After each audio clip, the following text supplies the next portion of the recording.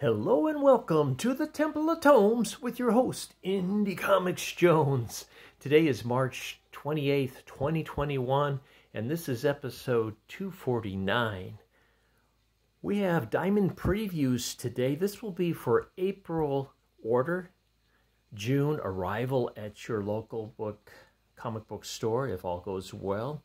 On the cover here, we've got Mark Millar and Tommy Lee Edwards' Jupiter's Legacy Requiem, which will be coming a Netflix show coming in June. All right, let's head over to Image to see what's going on. Here's their their contents page, and let me scoot this over a bit, and you can get a good look at this.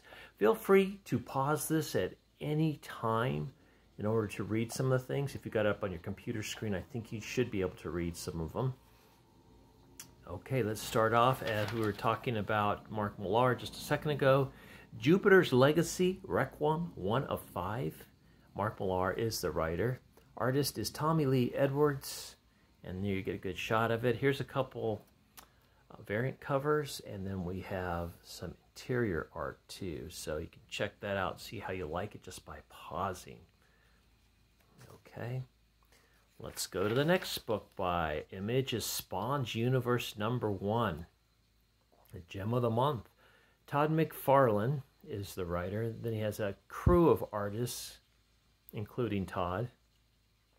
And we get some interior art here, and looks like could that be a female Spawn? I'm not sure. We'll have to wait and see on that. We get some nice interior art here. And then we get this, oh wow, splash page. Like, oh, wow, wow, wow. Pretty good stuff. As Spawn takes on, looks like a gang of knife-wielding thugs. Compass, 1 of 5. Writer is Robert Mackenzie and Dave Walker. The artist is Justin Greenwood. And you get some interior art on this. Jim Lives, the mystery of the lead singer of The Doors and the 27 Club. This writer is Paolo Barron. The artist is Ernesto Carbonetti.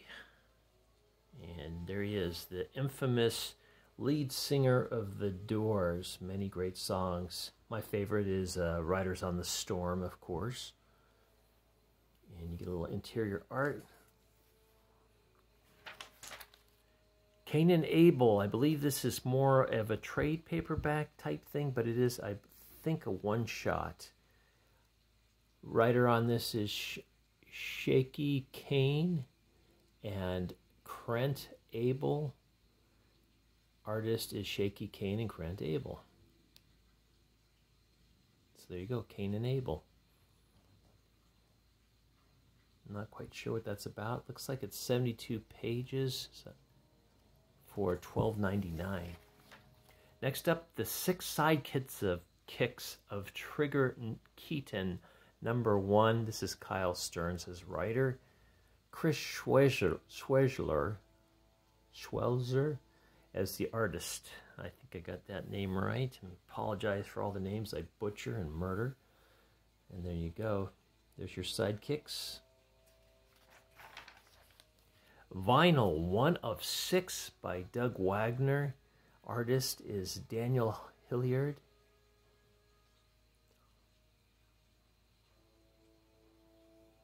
Maybe some kind of supernatural murder mystery. Ant, #12, writer Eric Larson, cover Mario Gully. So Eric Larson is doing the interior art on this as well as the writing and cover A. So I guess that's cover A, my guess. Birthright, #50. Okay, I think we might be into the regular ones. We'll take a quick look at some of these real fast before we move on. Deep Beyond I'm reviewing. Homesick Pilots I'm reviewing.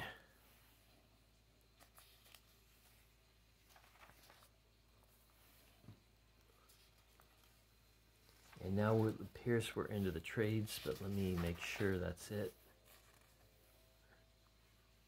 There's some manga readers stuff from Image. I reviewed number 1 on this. It was a not recommend. And I reviewed the first 7 issues of this. That is not a recommend. Started out pretty good, in my opinion. Okay, I think we are out of the number 1s. So let's go ahead and pop to the next one. Oh, Noctera, we are reviewing that as well. Now we have Dark Horse, North Mythology 2. This is 1 of 5. Neil Gaiman is the writer. Craig Russell is the artist. And we get a nice little look at some of the interior art as well as a variant cover. Black Hammer Reborn, 1 of 12. Jeff Lemire is the writer. Caitlin Yarsky is the artist. And again, variant cover in there. And some interior art. I think Dark Horse had a lot, if I'm not mistaken, for June. Number 1s. The Worst Dudes, 1 of 5. Aubrey Sitterston. Tony Gregory is the artist. Lobo meets The Big Lebowski, but with more censored. I don't know if that's good or not. Then Black Hammer, Vision. Parasomnia, 1 of 4. This is Cullen Bryan and the writer. Andrea Muti is doing the art. We get the, that actually looks pretty good for a variant cover. And that's not bad either for the regular cover. It just looks some kind of weird, dreamy, surrealistic existence, I believe, in this one. The Secret Land, 1 of 4. Christopher England and Tomaka Avra. There you go. There's the cover, interior art. Apex Overtime, 1 of 4. Jesse Sternin writing, Neil Edwards penciling, and Keith Champagne is doing the inking. So you get that nice look on that. And there's the cover. Now we're into trade paperbacks, and that might be it. Let's take a quick, oh, maybe not. Let's see what we got here. Imogen of the Way, of the Wording Way. That's over here. Well, it's a one-shot from Mike Mignola, excuse me, and Christopher Golden. Now, Imogen also appeared in Lady Baltimore. I don't know if this is going to be a tie-in with Lady Baltimore or not, but we'll have to see. She is kind of like a witch, as I recall. And there we go. Okay, we're going to skip through a bunch now because these are all ongoing series. We'll go over to IDW. They didn't have a lot, as I recall. Here's Marvel Action Avengers. Che Grayson, artist Ark Revner. Graphic novel for Marie Curie. Francis Andreasen, boy, I can't even see that. Osterfeld. Okay. And I believe that might be it for them. IDW just didn't really have a lot. We'll take a quick look to make sure we're not missing anything.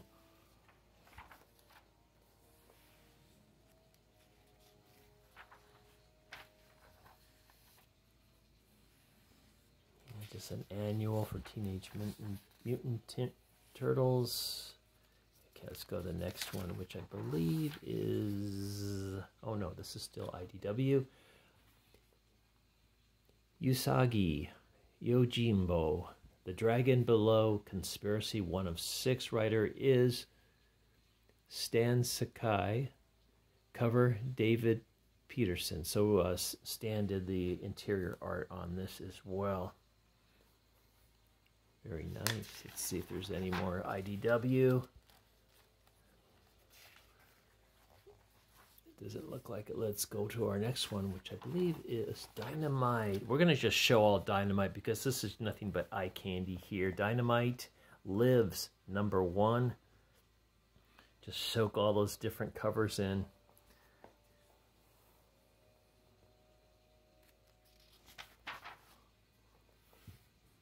There's some interiors of Dynamite Lives, #1. Betty Page and Curse of the Banshee, #1. And again, a ton of covers for Betty Page. And some information. If you want to pause, you could read all that probably. Your eyes might be better than mine. Here's some interiors down here, and there's some sketches of Miss Page. Okay, we'll go slow again. This is for this eye candy, this great art. Some better than other. Vampirella. Just your normal Garden Pharrell version of Vampirella here, because she's got many other things. Red Sonja One Shot, 1982. I don't know if this is supposed to be kind of a spin-off of Wonder Woman 1984, but there you go. And then they have 1992 as well, which is a one-shot for Vampirella.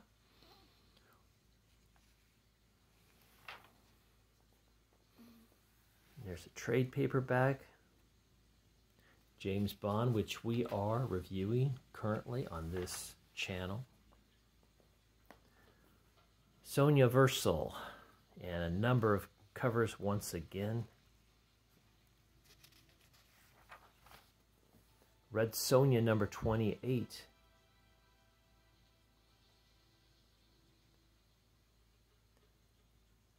And a trade paperback over on this side. It's a nice cover there.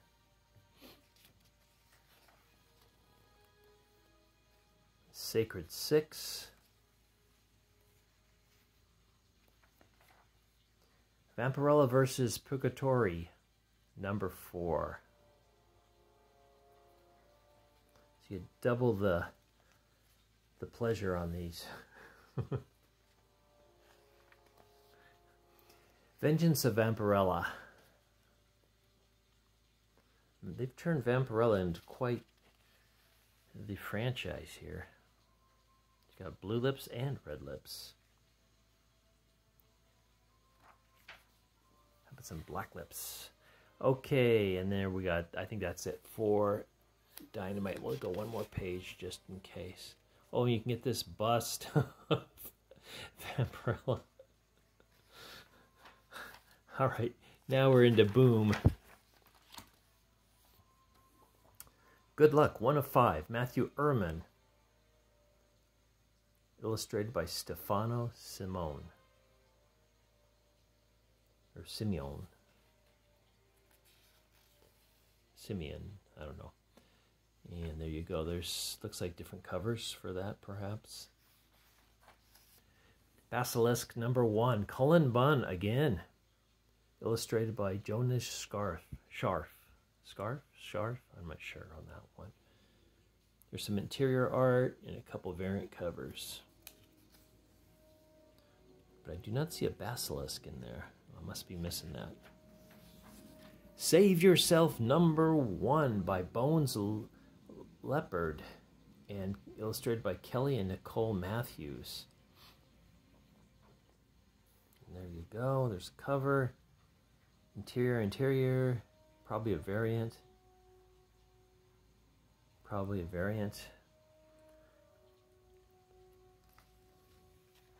It's a $4.99, man. It's hard to believe we've got $4.99 comics now. 80 Days. This is a hardcover. Okay, now but we might be done. Let's just go through this real quick. There's some interior art of this 80 Days trade. Nope. Power Rangers Unlimited, Edge of Darkness #1, Frank Google. Simon Ragazzoni. So you get a couple covers.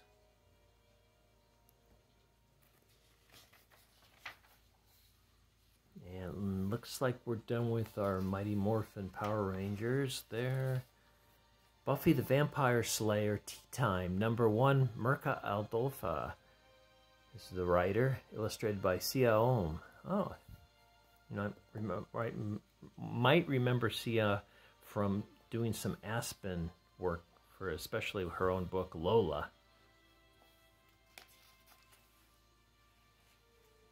And I think we might be done with Boom. I think Dark Horse now has had the most new things. Berserker, we're reviewing this one. Gave this one a not recommend. Hopefully you guys are jiving with my picks and I'm saving you some money on some of these. Out of Body #1. This is for Aftershock. Peter Mulligan, writer. Artist is Inaki Miranda. So it's like a strange one. Floating bodies and all kinds of stuff. Bunny Mask #1. This is Paul Tobin. Artist is Andrea Muti, I'm sorry. And Andrea looks like a guy. Okay, we got some interior art and 2 covers. Seven Swords #1 by Evan Dougherty, or Daugherty. Ricardo Latina is the artist. Nice covers. I like these. Some interior. And then it goes on. Okay, now we'll pick up as we go through some of these smaller publishers. Let's see, #1, Farthest Star. This is coming from American Mythology. I've really liked a lot of the series out of here, especially the things that Mike Wolfer's run, or written, excuse me. It's on this page. Hatchet, Unstoppable Horror #1.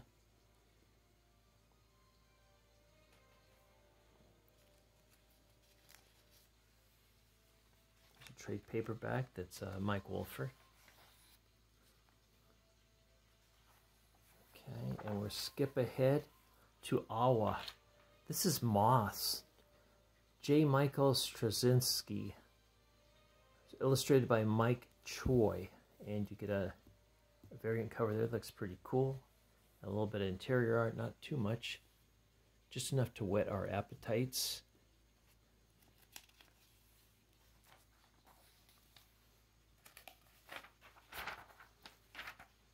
Man's World, we're reviewing this. It hasn't finished yet, but they got already the trade coming out in June. And I think that's going to be it for a while. I'm going to skip way ahead to Oni Press, Rick and Morty, Rick's New Hat #1. Alex Fierer, and illustrated by Fred C. Stressing. Interior art, and looks like one variant cover. Let's see if they got anything else. 8th Grade Witch. These look like trade paperbacks.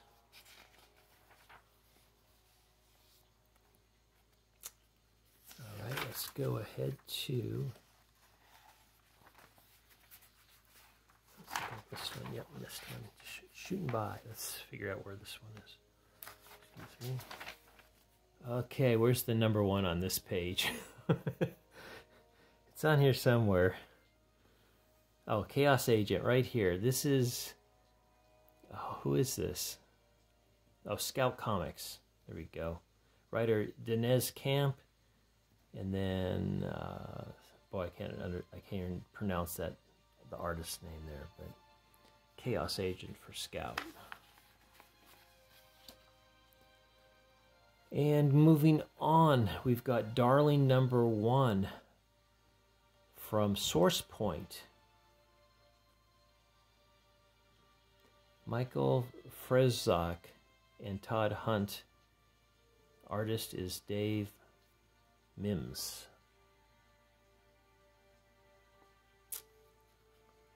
Okay. Titan Comics, V.E. Schwab's Extraordinary #1 of 4 coming out. There you go. You get a little bit of a look at that, and a lot of variant covers for it as well. V.E. Schwab is the writer. Artist is Enid Ballum. Then we have Blade Runner Origins, which is being reviewed on this channel. We've done 2 issues. It is a recommend right now. So stay tuned on that one. Let's see if they have anything more. It doesn't look like it. We'll pop ahead to the next one, which is Vault. Barbaric #1. The writer is Michael Morrissey. Artist is Nathan Gooden. And you get a couple looks at things here. Looks like Blue Flame is #2. Engine Ward #12. Final issue. We are reviewing all of the issues on Engine Ward. It's been a recommend so far. Whoa. Something just flipped out. Besides me flipping out, I just lost my place on something here. I don't see anything. Okay, I think we got everything on this. Okay, Zenoscope. It looks like they just have one new one, and it is this comic over here, Grim Spotlight. Hercules Pain versus the Scorpion Queen by Joe Bruscia. I believe it is a one-shot. Yeah, it is, at $5.99.